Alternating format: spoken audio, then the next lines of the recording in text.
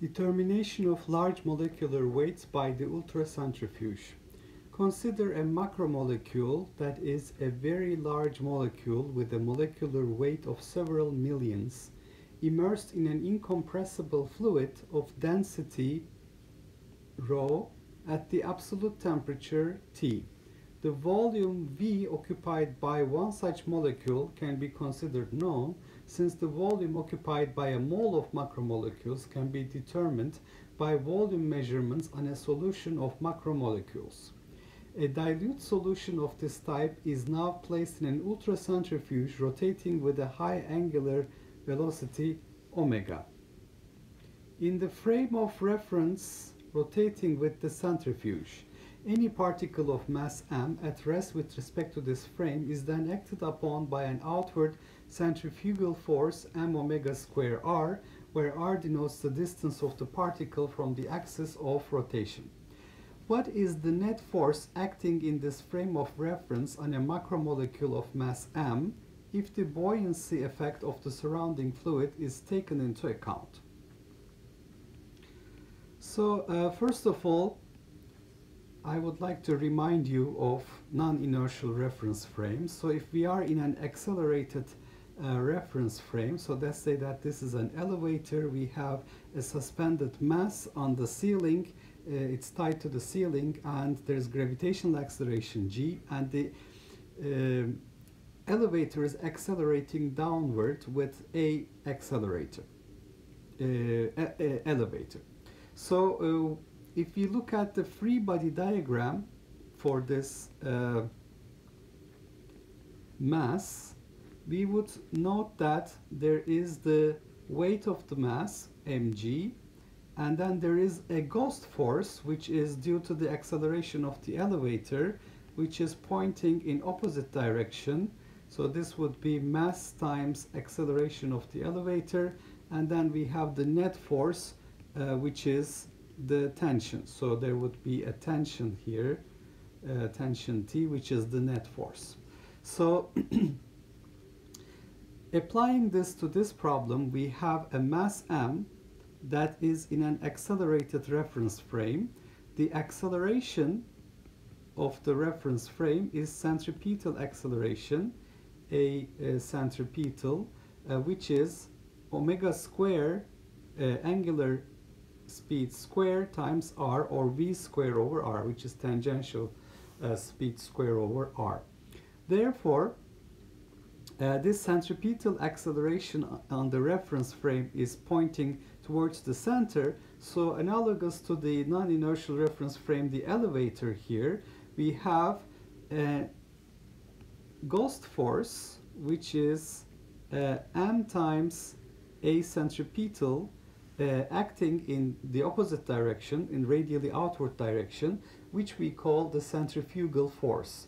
And this force is going to be balanced by a buoyant force. So there's going to be another force here, which is the buoyant force, Fb. And as a result, the net force acting on this mass, it will be Fb minus MAC, pointing towards the center. So once again, if I look at the forces acting on this particle, the buoyant force is normally, when we have objects sinking into a fluid, it's the weight of the fluid displaced. So in this case, our acceleration is not g, it's the centripetal acceleration. So it is the volume of the fluid that we displace multiplied by the mass of the fluid. So therefore, we can see that we are displacing a fluid which is rho fluid times the omega v, which is the volume occupied by the molecule, and this is under the influence of the acceleration, centripetal acceleration, omega square r. So rho v a centripetal, which is rho v omega square r, and if you write this as a vector, this is towards the center. So the buoyant force will be opposing the centrifugal force acting on the particle. Once again, this is similar to our mg here. The mg gravitational force is opposing our ghost force. Here the buoyant force, which is the mass of the fluid multiplied by centripetal acceleration, opposing our centrifugal force. So let me note a few things here. So first I said that M feels a centrifugal force in this reference frame. This is a ghost force.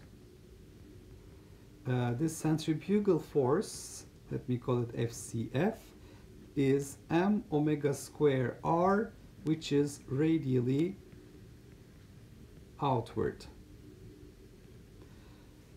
Now, during the rotation,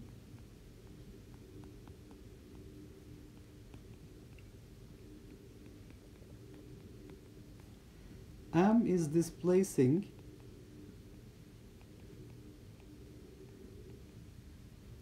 a total fluid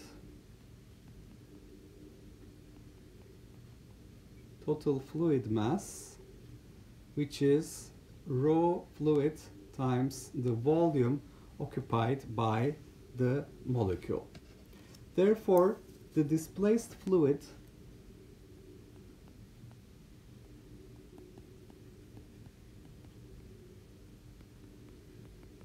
exerts a centripetal force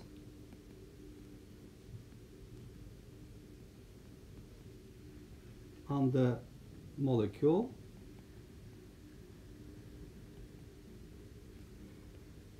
So this centripetal force is our buoyant force. F centripetal is our FB, the buoyant force, which is rho V A centripetal. So this centripetal force is called centripetal because it's pointing radially inward. So if I write the net force acting on this mass, I have the centrifugal force m omega square r. So let me write it in vector form, m omega square r r hat, and then I have minus rho v omega square r r hat, so it's in minus r hat direction. Therefore the net force I will find is omega square r times m minus rho v in r hat direction. This is the net force. But there is something I have neglected here, so as a remark, note that there is no mentioning about the friction, so we have neglected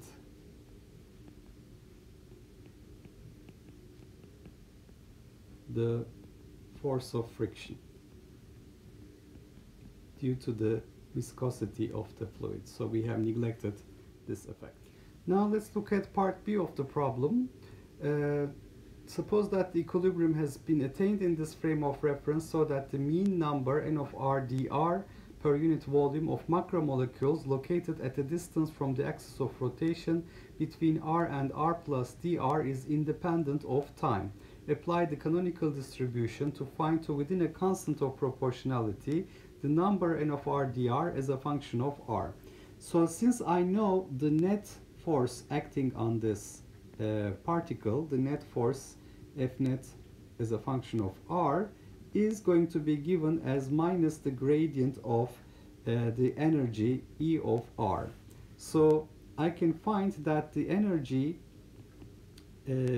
at r minus energy at r equals to 0 is minus the integral from 0 to r f dot product with dr. So this will be equal to minus omega square m minus rho v integral from 0 to r r dr. So this will give me, for the energy of the particle as a function of r, minus omega square r squared over 2 m minus rho v. You can see that its energy decreases as it gets further away from the center of the centrifuge. Now, the number density n of r for a range between r to r plus dr will be proportional to e to the minus beta energy as a function of r dr. So I can substitute the energy here, and I can find that the n of r dr is proportional to e to the beta omega square r squared over 2 m minus rho v dr. So as the particle, as we go away from the center, the concentration of the particles will increase if m is greater than rho v. Okay, so m, I'm assuming, is greater than rho v here. It's a huge mass that we're talking about. And the part C of the problem, measurements of the relative number of molecules as a function of R can be made by measuring the absorption of light by the solution. Show how such measurements can be used to deduce the mass of a macromolecule. So I have n of R given as a constant C times e to the beta omega square r squared over 2 m minus rho v. So if I take the natural logarithm of n of r, I will find that this is natural logarithm of a constant plus beta omega square r squared over 2 m minus rho v. So if I plot a natural logarithm of n of r versus r square, you would find that the slope is beta omega squared over 2 m minus rho v. Since we know rho, we know the volume displaced by the molecule, we know beta, what temperature we're at, the angular speed, we can determine m from the slope. So therefore we find that m can be determined in such a measurement from the slope of natural logarithm of n of r versus r square plot. The intercept gives us natural logarithm of c, r equals to 0 intercept, and the slope gives us the mass since we know beta, omega, rho, and v. So once again, we're talking about a macromolecule in a ultracentrifuge. The molecule, in the reference frame of the molecule, we will see a centrifugal force because we are in an accelerated reference frame. The acceleration of the reference frame points inwards, therefore the ghost force is pointing outwards. So the centrifugal force is m omega square r radially outward. On the other hand, we have displaced a fluid volume v, so rho v is the mass of the fluid displaced. Mass of the fluid displaced times the acceleration gives us the buoyant force. Normally this is the weight of the fluid displaced when we're doing a sinking experiment in a gravitational field, but here we have a rotating reference frame. So the acceleration is pointing inward.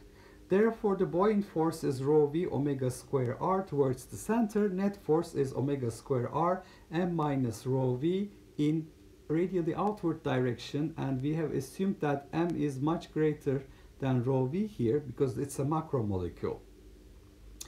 Once we know the net force acting on the molecule, since we don't have force of friction involved, no friction, all forces are conservative.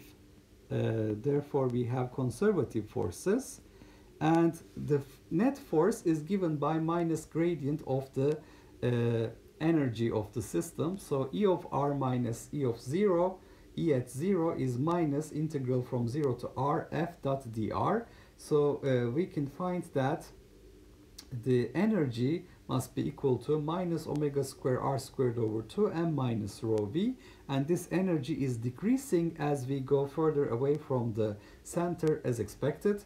Since the particle concentration at position r at equilibrium will be given by the canonical distribution, it's proportional to e to the minus beta er, so two minus signs will cancel. I will have e to the beta omega square r squared over 2 m minus rho v dr as the distribution for these particles.